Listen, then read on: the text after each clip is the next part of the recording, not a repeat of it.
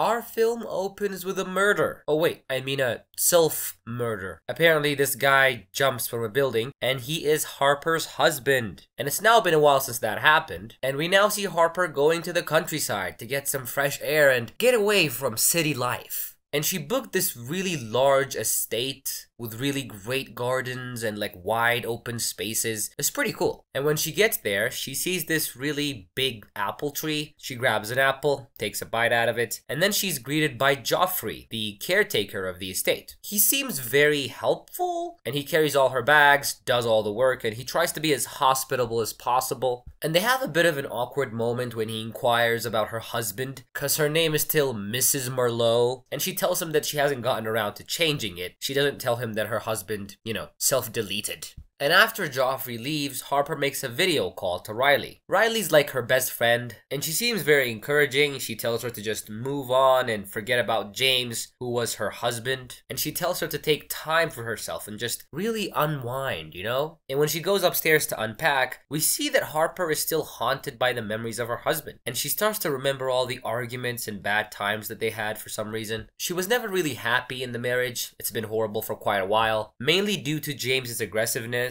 And the day of the incident, she actually told him that she wanted a divorce and he was just begging her to give him another chance. And when Harper refused, he threatened her by saying that I'm gonna press delete on my life if you do that. He didn't say it that way, but you get the point. And now that he did press delete, it's on her conscience and she feels like she's responsible. So that was what her marriage was like, basically. And here, in the countryside, Harper tries to have as much fun as possible. It starts raining when she was walking and she gets inside of this tunnel and she starts singing and she's having fun, and she sees this man at the other end of the tunnel, and all of a sudden he starts running toward her. Of course this terrifies her and she runs out of the tunnel, and then she ends up in the woods and she gets lost. She doesn't know where to go from here. And then she finds this field, like an open landscape field, and she notices this weird guy, and he's like absolutely naked, just standing at a distance, staring at her. And she gets terrified by this as well, and she somehow manages to run and find her house. And the following day, she calls Riley, she gives her a tour of the house, and she tells her what happened in the woods. And as she was telling her, she spots the man in the apple garden again, and his face is all scratched up and bloody. Harper immediately hangs up the phone and she calls the police to report this. And when she remembers that the back door was open, she rushes over there to close it. But this naked dude tries to hurt her by inserting his hand through the slot and just tries to grab her and stuff. Ugh, it was so creepy. And then we see another flashback of Harper and her husband where he throws a punch at her because she spoke to Riley about their marriage. And the naked man at her door gets arrested by the cops. And the creepy thing is, the arresting officer has the same face as the naked man and as Joffrey, the caretaker. And a female officer tells her that this man is homeless and he probably escaped from some kind of shelter, and he's kind of harmless, to be honest. He's just a little crazy. And the next morning she goes to church and she starts sobbing, thinking about her husband James. And she remembers how she threw him out after he punched her, and a priest notices her crying, but instead of comforting her, like a priest should, he just walks away. But after she leaves the church and this kid called Samuel calls her a stupid bee, the priest comes over and tells her that he saw her inside the church, and now he's ready to listen to her concerns. And without much thought, she tells the pastor what happened. Apparently James never really hit her before, and that was the first time he's did it, and that's when she threw him out, and he tried to get inside her flat by breaking into the flat above her. And they actually locked eyes just before he fell from the building and died. And she doesn't know whether he did it on purpose or if it was an accident. And the priest actually tells her that she's kind of responsible for his death because she didn't give him a chance to apologize. Harper gets super offended by this and she curses at him and leaves. And meanwhile, the naked man is at an abandoned railroad where he cuts his forehead with his long claws and inserts a leaf in the gap. And later that night, Harper goes to a nearby pub and she meets Joffrey. And this is the weirdest thing. Everybody that she's met in this place has the same face. They just have different clothes and they're all different ages, but it's the same face. And the police come to Joffrey and they tell him that they arrested the naked man in his house. And he's pretty surprised to hear this because he was not aware of the intrusion. And they also tell Jeffrey and Harper that they've let the naked man go because they don't even think that he's a risk.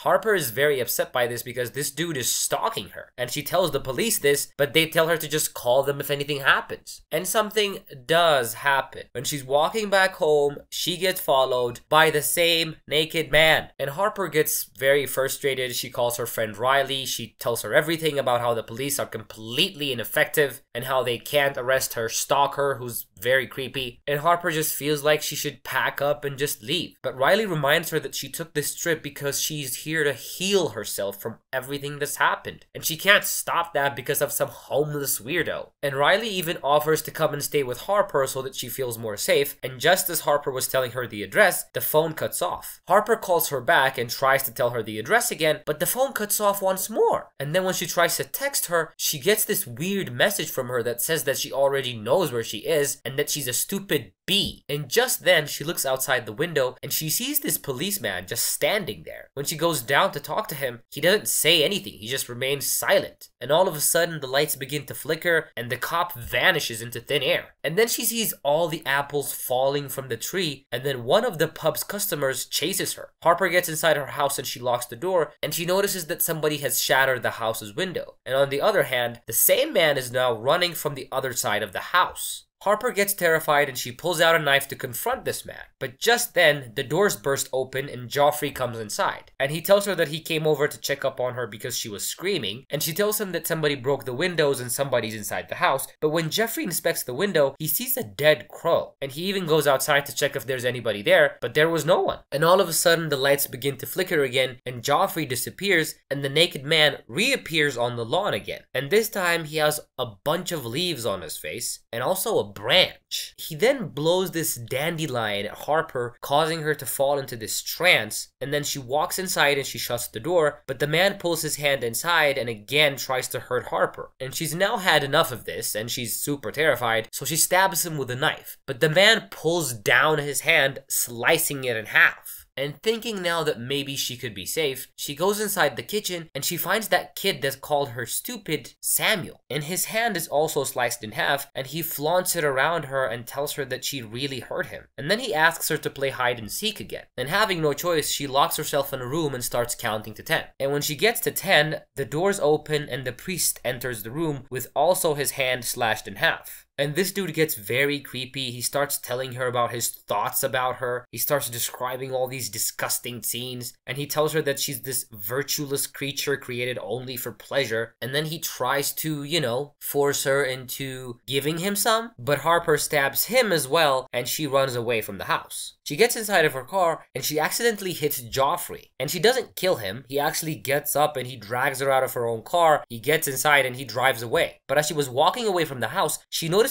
Joffrey approaching her in a very fast car and she runs back inside the house because she knew he was gonna crash into her. But Joffrey loses control of the car and he crashes into a stone wall. Next we see Harper lying in a garden very wounded, and then we see the naked man again, but this time he's covered in all green. And then he begins to get pregnant and his belly starts to grow and he eventually gives birth to a young adolescent male in his own form. And get this, it becomes weirder than that when the boy that he gave birth to also starts giving birth. And he gives birth to the priest. And when Harper sees this, she becomes insanely terrified and she rushes inside. And the now newborn priest starts following her, and he's also pregnant and he gives birth to Joffrey. And like all of us, Harper is confused AF. And Joffrey now gives birth to her husband, who's completely naked and covered in blood like a newborn. And he sits on the sofa and she sits next to him, and she's now so tired of all this nonsense, and she asks him what he wants from her, and he tells her that all he wants is her love.